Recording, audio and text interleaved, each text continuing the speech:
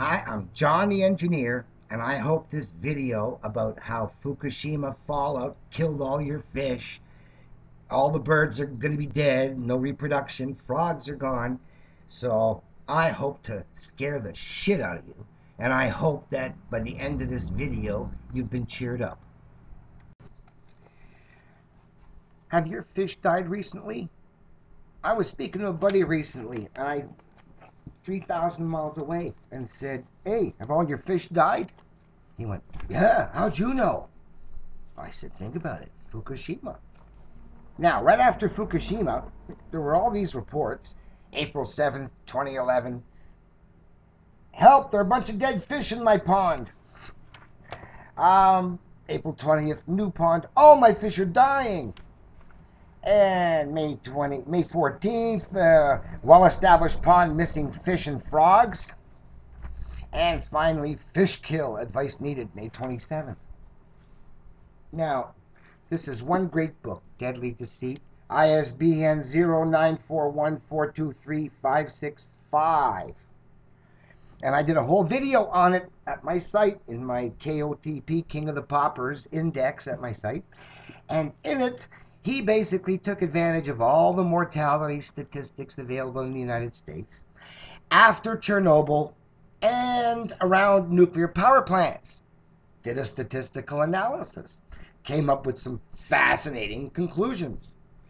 And he pointed out that fallout radiation is far different from background and X-ray radiation because it gets in you much, much closer, and that's a squared function of the damage and does a lot of harm, and especially to babies and oldsters.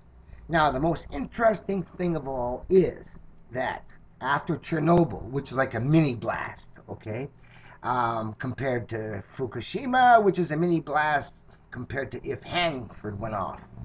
So, still, after Chernobyl, when the plume went over, they reported over half loss of reproduction of birds in one sanctuary. Okay, so sure, the government may have turned off the fallout detectors before the plume hit, but they didn't turn off the bird and the fish detectors. And so there's been a huge loss in reproductive capacity from Chernobyl. And I would bet you're not going to see any chicks this year, but we know we don't see any fish. And after Chernobyl, they were still fish living. So, I think, unless there were some kills there too. But nevertheless, the point is, a pond which receives rain, which is where the nuclear fallout comes down. That's why milk and cheese are so bad, because the cows eat it off the ground and it gets passed in the milk and then kills the babies. So, and who are most susceptible because, having, a piece of plutonium hanging around blowing away a piece of a 60 cell organism is a lot more damaging than a 60,000 cell organism. Get it? So that's why they pick off the fetuses and the babies first, and the oldsters too, who are weakened by other things. So half baby deaths. And now, after they shut off the fallout detectors in BC, there were triple baby deaths. And we don't know how many actual fetuses got killed, but we certainly know that half the chicks who came out of their shells got zapped. So that explains for 3 times more baby deaths. So this is really scary stuff, and it explains the difference between the danger of fallout radiation from a blast and X-ray and background radiation. They always compare it to. Now, fish kill is obvious. There's something happening here. Just call your friends if you don't believe me and say, "You got a pond?" And they're like, "Yeah, I fish all dead." "Yeah, why?" "Well, that's because," "What do you think?" "Well, here's why. The plutonium's going to gather at the bottom of the pond. And eventually, nothing can live in the pond. Just like it'll, gather in the bottom of your swimming pool. Until eventually nothing can live in your swimming pool. Get the idea? So, you can always get down here and try and scrape off the plutonium and then put in fresh water, but I mean, who wants to go scraping plutonium, right? So, I don't know if I'd be using my swimming pool too much either recently, but that's probably why the fish are dying, because water is a major element they live in. We might only process a couple of liters a day of water, but these guys are having it going through their gills by the tons and getting all the fallout exposure that we only get in a minor amount. Now, in my earlier videos when I was talking about Fukushima, I explained ways of countering the and binding with the nuclear elements before they get in you from your water, how to treat your water, and some ideas of how to cut back on your use of water, your intake of water, because the less nuclear water you take in, the less nuclear fallout you have to deal with. So those are at my video. Oh, wow. 310-minute videos, 60 hours. Sorry, I gotta go watch Dancing with the Stars. Anyway, here's the worst danger now. Now, of course, when a nuclear plant goes, that's a major explosion. But there are other triggers. For instance, you cut power to the pumps, they explode. So at every station, a vulnerable and probably most vulnerable point is pump. And if the pump stops working, no more cooling, heats up, blows up. If there's a storage tank, takes it with it, and it's really bad news. So that's it. If the pumps go down, then the nuclear reactors explode. So, I mean, terrorism in the pump, a lightning bolt in the pumps, or a tsunami in the pumps, or, anything that cuts power to the pumps is the trigger to nuclear catastrophe a couple of hours later. Fair enough. So, now, here's a really close call. Happened in Paducah, Kentucky, May 22nd. I don't know how many people reported it. Probably just this one place, Echo Watch, by Jeffrey C. And he's reported the disasters about to strike in western Kentucky, a full-blown nuclear catastrophe involving hundreds of tons of enriched uranium. Now remember, a bomb's got pounds of tons, okay, taking out Hiroshima and stuff like that. And these reactors have hundreds of tons, but keep in mind that Hanford has 200,000 tons. A kilo times worse, 1,000 times worse. Hanford, it's always the mega blast when we talk about danger. All right, but here's a little one. Okay, I mean, just another Fukushima, and full-blown nuclear catastrophe though. And if it does take off, well, it'll start a cascade. The next nuclear reactor down the road, when all the people are dead and there's no more pumps working, that one will blow, and it'll be a cascade across the developed world, right? That's how that would work. So, but this nuke calamity will be no fluke. It's been programmed. All right, a bug in the software.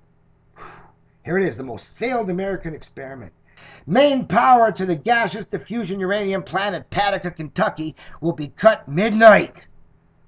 Okay, so this software glitch, this problem in the system is going to cut power to the pumps at midnight. Now, worse, it tells you when. On May 31st. Now, it's after that now, so obviously they must have found a way to trick it to put it off to December 31st or something. But it hasn't blown yet. But cut to the power, any nuclear reactor, anywhere, all vulnerable at that power source. Get it? All right. Let's say there's a global grid collapse, a solar flare, magnetic storm, and every coil on the planet and every motor and generator is fried. Well, what's going to happen? Quiet. No engines, no noise, and in a few hours, boom, boom, boom, boom, boom. Now, let's face it now, Paducah could go in 6 months if they manage to change the monthly clock on the thing and trick it. And so the bookies are laying 180 to 1 on your money if you want to bet on one of the days that it's going to blow and start to cascade. So I got August 31st. So on August the 30th, I'll be there going waiting. And on the 31st, if I hear boom, boom, boom, boom, boom, I win. Anyway, that's the real danger, a cut to the power source. And we averted a possible catastrophe at Paducah for a while. Now, that's a dinky reactor compared to Hanford, which we now have to talk about. May the 9th, a month ago, U.S. nuclear cleanup site may be too dangerous. Plutonium could congregate to trigger nuclear chain reaction. Problems at Hanford, this is like 1,000 times more stored material than Paducah. A showstopper. Is that a kilo showstopper, we might call it, right? If Paducah would be a nuclear catastrophe, this must be a kilo showstopper. The major snag in the form of potential reactions are explosions, and there are 6 more storage tanks out of 177 currently leaking. It's further ramped up the pressure for resolution. Hey, we got 3% of our nuclear fuel stored dump tanks leaking. Maybe we should fix them. Ramp the pressure. No money. Anyway, the plutonium could blow, and these problems are called a showstopper. So I told you that in my last video. Anyway, finally, May 23rd, incipient collapse of radioactive waste tanks possible at U.S. nuclear site. And again, it's back to Hanford with their leaking tanks. Nuclear expert Robert Alvarez says these tanks are decades old. You know, most built in the 40s and 60s. Over a third have leaked. Structural integrity leaves much to be desired, and it could go into a state of incipient collapse. Now, incipient, neat word, means at any moment. You know what I mean? Hey, let's bet on it. So that is the problem with the mega blow, incipient collapse of the mega blow. Now let's look at the funding details of the nuclear waste cleanup delayed and billions over budget. June 19th. This was like a couple of days ago. Seems that they originally budgeted $4 billion for the cleanup, and they were now over budget to 13. And they're spending $2 billion a year and cutting corners as best they can. Now, we have to put things in comparison. The financial industry were saved. That financial catastrophe was averted by the Fed with $15,000 billion, leaving 2 to fix Hanford. Get the difference? 2 for Hanford, 15,000 for the banks. Now, if you reverse that, you'd have 7,500 more resources on nuclear and less on the banks. Now, that seems interesting and funny, but here's the good news. If they can come up with 15,000 billion to save the banks, they can come up with 15,000 billion to save us from nuclear. And if we could throw 7,500 times more resources at burying nuclear, well, let's say that right now, 40 years to bury Hanford, that's 500 months, right? Well, that means we could have it buried in a month or 2. That's because we can't turn to full power right away. Take a little while to get organized. But a couple of months it's built if we throw 7,000 times the resources at the problem that are presently devoted to it, right? So, geez, if we could fix money, we could do that, probably have it buried in a couple of months. Save ourselves. So, now back to the Pajica. What happens at the end of the year? Here it is. We're going to read it one more time because power failure to the pumps is the big catastrophe.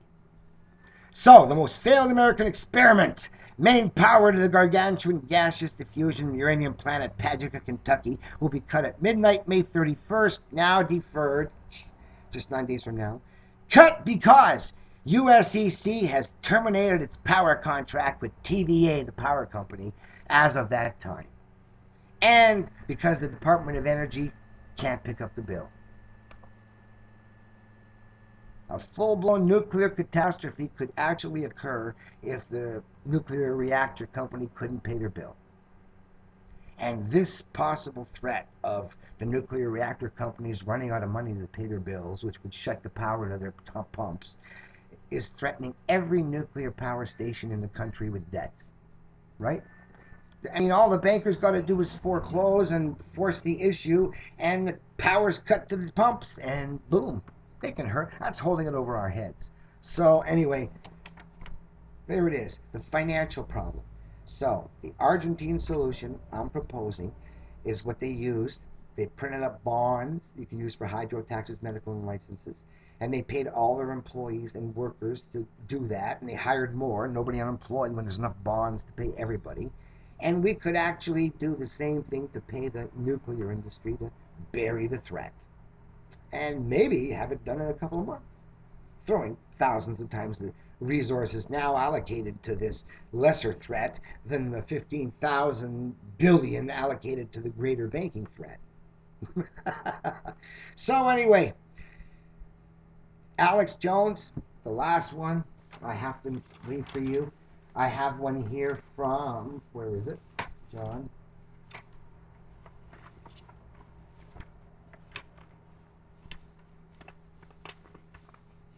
Oh, where is it? Anyway, it tells about the one in St. Louis, I bet. Here it is. Explosion possible near St. Louis. That's a lot closer to you, Alex Jones, and Hanford. So you may not be too worried about Hanford, but what about St. Louis? So explosion possible near St. Louis area nuclear site. Now, this isn't going to be from power cuts by the power company. And this isn't going to be an oops in the nuclear room.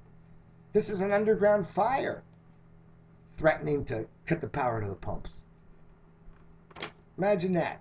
So, this is a lot closer to Alex Jones in Texas than Hanford was. So, wake up, Alex Jones. I mean, anybody else come up with a Paul Revere solution to save the planet better than funding the burial of nuclear? So get on with it. Give me the prize so we can make the video go viral. And you can find it. Just look for Paul Revere's Argentine Solution and you'll get my video explaining how it could all work.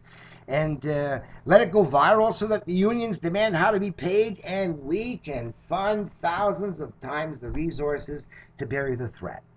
So, now, get back to Dancing with the Stars or turn off your boob tube because the hypnos, what good's another rerun of, Law and Order, or whatever, even the news. It's all propaganda, bullshit, lies. May as well turn it off for a week and start screaming, you worried of FEMA, Alex? You worried about aspartame? You worried about the FDA problems, the EPA problems, all the threats they're putting in our food and they're putting in our air, and terrorists? Putting new chains on us, police state? Nuclear?